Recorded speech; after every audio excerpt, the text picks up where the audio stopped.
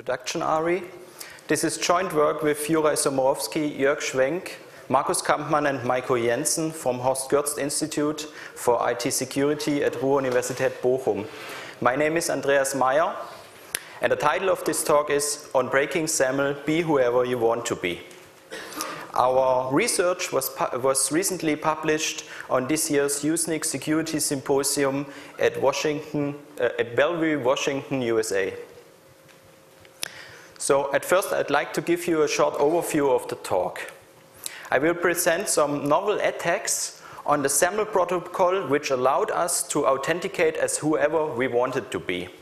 We did the first in-depth analysis of 14 prominent SAML frameworks and providers, and about 80% of them could be broken by novel XML signature wrapping attacks. Possibly millions of users were affected by our findings and thousands of SAML-based websites. So, first, the motivation. Who has ever heard of SAML before? Oh, okay, cool. So, SAML is the abbreviation of Security Assertion Markup Language and is an XML-based protocol for exchanging authentication and authorization statements. And these claims are stored in so-called assertions.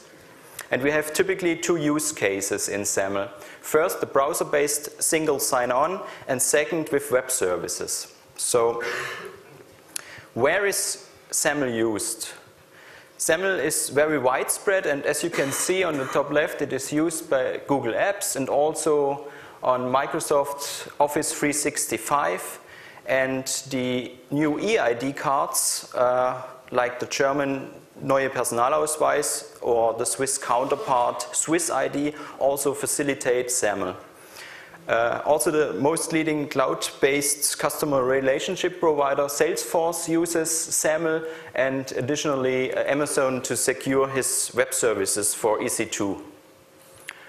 So first, I'd like to explain how browser-based single sign-on with SAML works. We have four actors. First, the user, which navigates a user agent, which is normally a browser. Then we have an identity provider, which authenticates the user and issues the so-called SAML assertions. And we have, last but not least, a service provider, which provides or offers a service or a restricted resource. So, first, the user navigates his user agent to a protected resource on the service provider. The service provider then issues an assertion request and sends this request back to the user agent, and then it gets automatically forwarded to the identity provider. The identity provider then authenticates the user by any means and issues an SAML assertion, which is additionally signed by an XML signature. In our example, the issued assertion is for user Bob with the role guest. And this assertion then gets sent back to the user agent, and the user agent automatically forwards the assertion to the service provider. And then the service provider first validates the signature in the assertion and then evaluates the content of the assertion. And third, the user gets authorized. And it's important to emphasize that all communication between service provider and user agent and identity provider is secured by SSL and TLS channels. Additionally, the assertion is secured by an XML signature, as said before. So, we could assume that SAML is pretty secure. I will show you in a few slides that this is not true in some cases. So, back to the SAML assertion. Here you see an example of a SAML assertion, and this assertion tells the following story. It was issued by the secure IDP service provider and authenticates the user Bob at secureidp.com. The assertion is exactly 5 minutes valid, as indicated in the conditions element, and it is for the secure SP service provider. For the sake of clarity, I will now switch to the XML tree-based notation, as you see on the right side. Okay, So how is an assertion or a SAML response message secured by an XML signature? The XML signature is here with the green elements, and the reference element with the URI attribute 1, 2, 3 points to the secured content. And as XML signature is an indirect signature, the signed info element with the reference and the digest value of the signed content is secured by the signature. Okay. So I will now explain how a service provider processes such a SAML response message normally or typically. So first the assertion is sent to the service provider, and in the first part the signature is verified. And this verification is ID based, which means the service provider looks after the URI attribute and searches this element in the XML tree and then knows which content is secured by the signature. Then the signature is verified and a Boolean value is given back. In this case, the signature is valid, so the next step can process. And the next step is the assertion evaluation, which is XPath-based addressing. And this addressing, first with /response, you can address the response element, then /assertion addresses the assertion, and finally /subject addresses the subject, and in this case the user Bob gets authenticated as it is addressed as subject in this assertion. This is the normal processing of a service provider. So after this short introduction, I will come now to the attack and the prerequisites for the attack. So everybody who can gain one signed assertion can carry out or launch our attacks. So it is not important if what claims are in the assertion, or if the assertion is already expired, or attributes are in there which are not important. You only need one validly signed assertion from a trusted identity provider. And how do I get such an assertion? There are 3 ways. First is to simply register to such a service provider. For example, you could register to Google Apps, and then you can issue your assertions on your own, or yourself. And the second way is eavesdropping, which means you could launch a cross-site scripting attack or a DNS spoofing attack. This is a little bit trickier, but also possible. And the third way, which is my favorite way, is to simply ask Google. Because if you search for an assertion, there are many posts in the internet from developers who have problems with the SAML protocol, and they posted their validly signed assertions. And you can get them for free from there. So the impact of our attack, as said before, is really devastating, because you could circumvent the whole protection XML signature gives to the assertion. So an attacker can modify the assertion with any arbitrary content, add or remove content, everything is possible. So let's start really simple with a signature exclusion attack. This attack authenticates the user Bob, and the attacker has gained this assertion. So first he simply removes the signature element and then modifies the assertion. In our case, the subject gets modified from Bob to admin. And this attack is really trivial, but we were really impressed that at least 3 of the tested service providers accepted such assertions.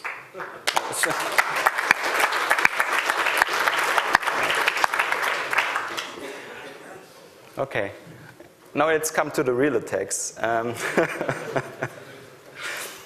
So again, this message authenticates the user Bob, and what the attacker does is first it includes a wrapper element with a copy of the original assertion into the XML message. Then the attacker changes the ID attribute of the original assertion from 1 to 3 to an arbitrary value, in this case 666. And now the URI attribute points to the copied element, and finally, in the last step, the attacker modifies the original assertion, also here from the subject from Bob to admin. So, and now we come to the processing on the service provider side. And here in the first step, after sending the assertion to the malicious assertion to the service provider, the signature verification takes place, and because this is ID based, the verification runs through and is valid. But the assertion evaluation is XPath based, and so the evil content gets evaluated. Yes, that's true. It's really worked.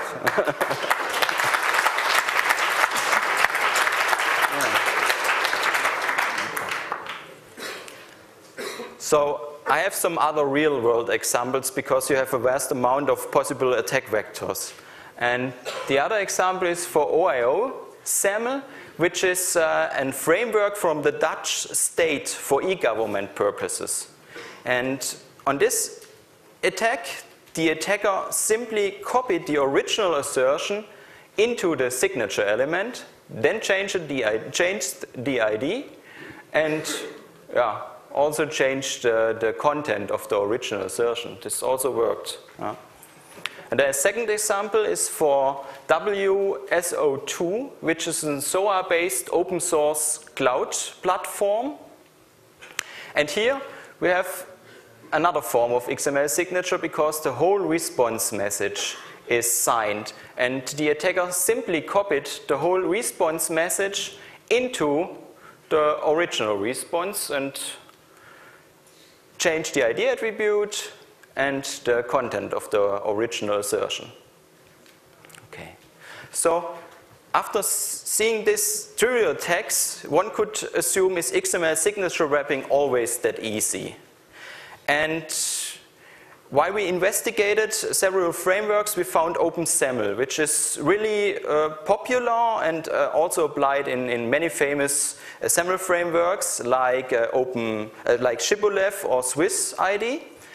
And OpenSAML implements some countermeasures. First, XML signature validation, which means you cannot duplicate ID attributes into an XML document, and also the document must be XML schema conformed, which means that not any content is allowed in such a document like the wrapper element which we included for our attacks. And also OpenSAML checks that the assertion is signed by an enveloped signature, which means the signature must be directly in the assertion element. So on the right side you see the attack message for OpenSAML, and we will now run through each countermeasure and how we circumvented them with this attack message. So first, the schema validation. We put the copied assertion simply into the SAML extensions element, which is an element that allows any arbitrary value by default. It's so specified in the XML schema. And so, sorry, I forgot to say the basic attack is to use duplicate ID attributes. That's important. And this is the extensions element. And now we come to duplicate ID attributes. And normally this should throw an error message. But OpenSAML uses an XML parser library, which is Apache Circus, that had a bug.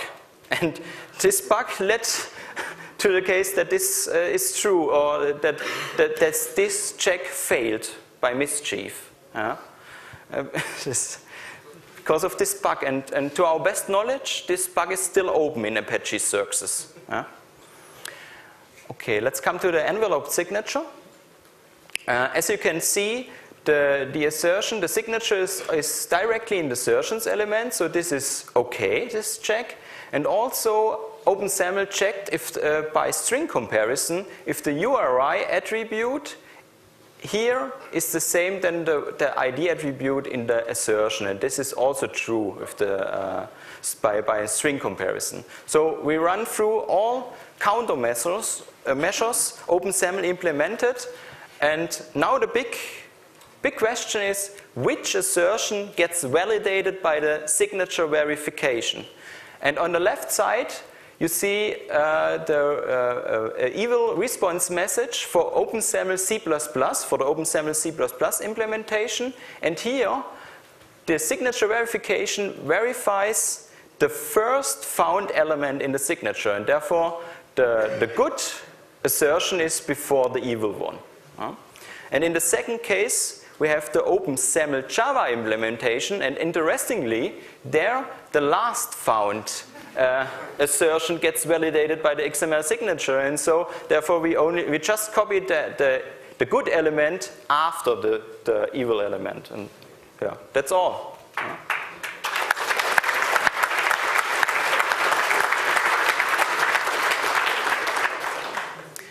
Okay, as you saw, there are many different attack vectors and permutations possible because of the flexibility of XML.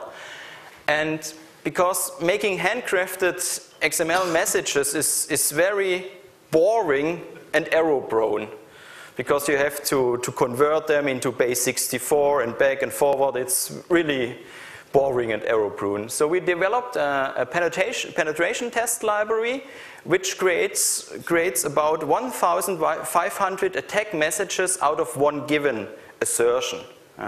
And this penetration test library considers a vast amount of attack vectors, like the shown XML signature exclusion, or it simply signs an assertion with a self-signed untrusted key, and also considers or takes in place the XML schema validation and different ID processing types like same ID, different ID, or simply remove all IDs of the document.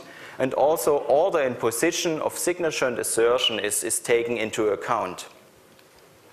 So let's come to the results of our practical evaluation.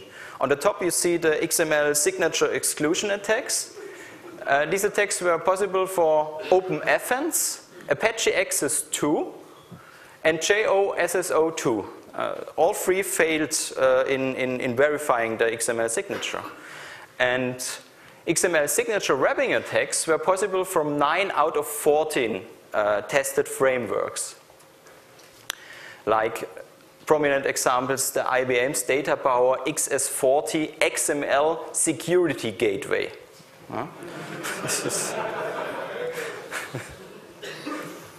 Okay, and we also found 2 implementations that did not reveal flaws in contrast to their common reputation. Yeah? The secure frameworks in this case are the .NET Windows-based Identity Foundation and we should say the really good Simple SAML PHP implementation, which is an open source project. Both were not susceptible to our attacks.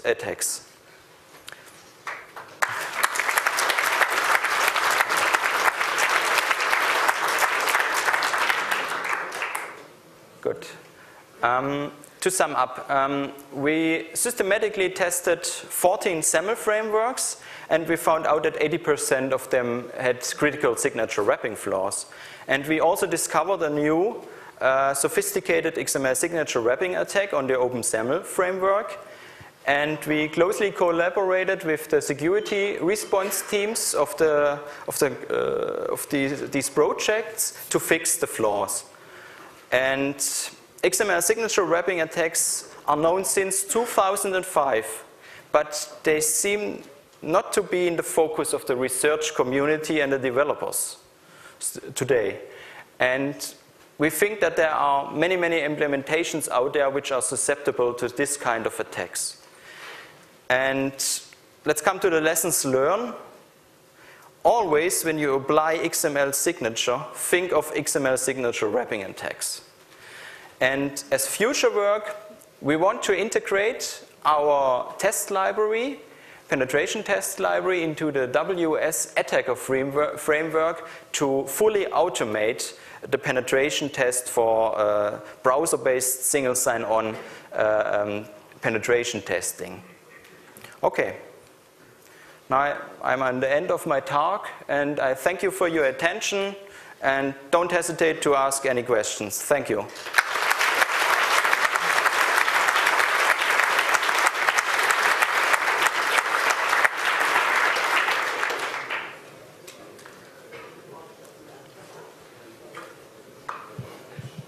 Andreas? Hey. Oh, I have two microphones. Whoa. I'll behave. So given what you've shown us, do you think there's much value in continuing to sign XML? Yeah. Okay, yeah, this is a good question, because the attacks are really devastating. The problem is the XML signature standard is really complicated. There are many possible, you can have envelope signatures or enveloping signatures. It's really complicated, XML signature. And people who implement XML signature, the XML signature standard, don't understand everything. It's really complicated. That's the problem. But I think it's worth to sign with XML signature.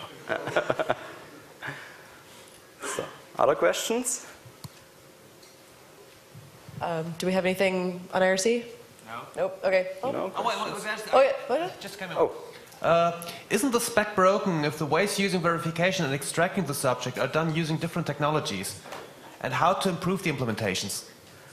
That's a good question. The standard isn't broken. That are implementation flaws.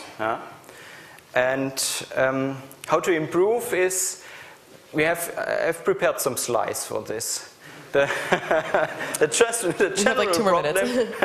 general problem is that the processing modules have different views on the same document. And so to fix these flaws is to give the processing modules the same view on the document, which isn't always that easy, because if you think of SOA-based architectures with web services where different modules can be on different hosts, this could be really difficult.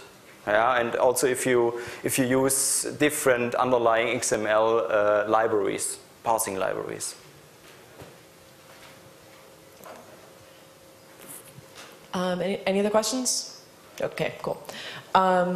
So last couple things. On your way out, if you're not staying for the next talk, please go out the front door, not the back. Please take your trash with you, or somebody else's trash. Just if you see any bottles, please take them. And give Andreas another huge round of applause, because that was awesome.